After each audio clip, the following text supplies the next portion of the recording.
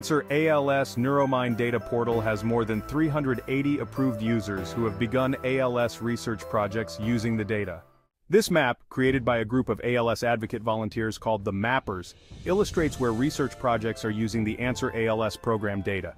The data within the program is from 1,100 program participants who were part of a nearly 2-year-long effort to establish the most comprehensive and open-access data resource in history.